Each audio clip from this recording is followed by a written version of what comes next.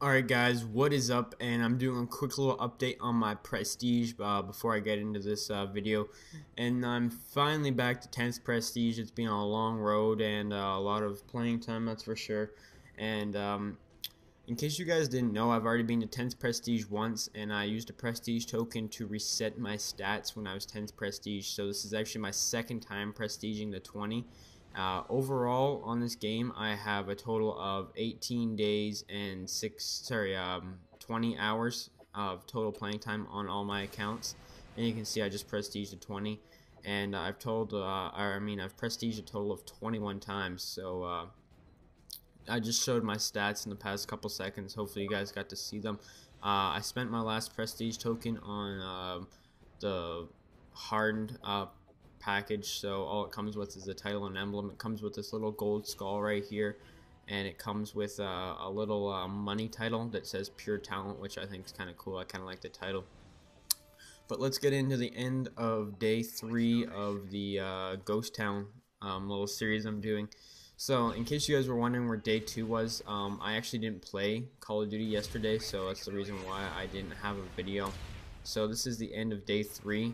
And in case you guys don't know what this series is, or you missed the first video, what I've been doing is that I am going to play an extremely defensive and somewhat campy play style for the next 7 days, which this is day 3, so only another 4 more days. And I'm going to see how much my KD improves from the first day to the 7th, and see how if I want to stay this play style, and just see how much my stats can go up. It's just kind of showing, setting a bar and seeing how much I can do, and I don't know, just kind of for fun, I guess, and just kind of see what the outcome could be out of this. So on the first day, my KD was a 4.28. It is now currently up to a 4.32, so it's gone up 4 points within 2 days, which is pretty impressive. Hopefully it continues to rise. I've noticed with my playstyle that I do get bored from time to time, and from time to time I still make the mistake in moving around a bit, and I've been catching myself and telling myself a lot lately to play a little more defensive, because I'm not quite used to it. And it does take some getting used to, and it is a bit boring at times, but for the most part it is really beneficial, because I've been winning pretty much all my games, and the only games that I've been losing are the solo games. So you can't always carry your team to victory when you're playing solo, no matter how much, or I guess how good you do. I've been losing some odd TDM games here and there, but for the most part I've been playing in a full party. And this gameplay right here has a little surprise ending. The final score in this game, I believe, is 20-1, which was actually the final score in it, but the game doesn't get to finish because the host does me a big favor, and he goes ahead, and he's on the other team, and he dashboards, which is always, a good time. Glad to see that, they haven't fixed that problem since like Call of Duty 4.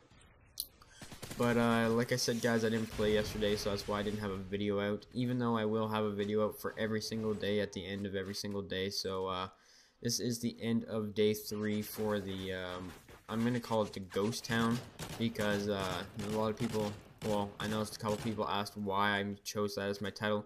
And the reason I did that is because it is kind of like a Ghostown, my playstyle, where I barely see anyone. Some games I only see like 10 enemies, and I only get 10 kills every TDM. And I've been playing so defensively. It's kind of like a Ghostown out here. I have my assassin on. I'm just chilling, blind eye, and it's kind of cheap. Don't get me wrong, but I don't think I'm gonna stay to this playstyle for good. I think I'm just gonna try it out for this week and see how much I like it, and see it how much it improves my KD, just to see if I'm gonna keep using this playstyle in the future, or go back to my normal playstyle. Even though my normal playstyle isn't really extremely aggressive, it's still somewhat defensive.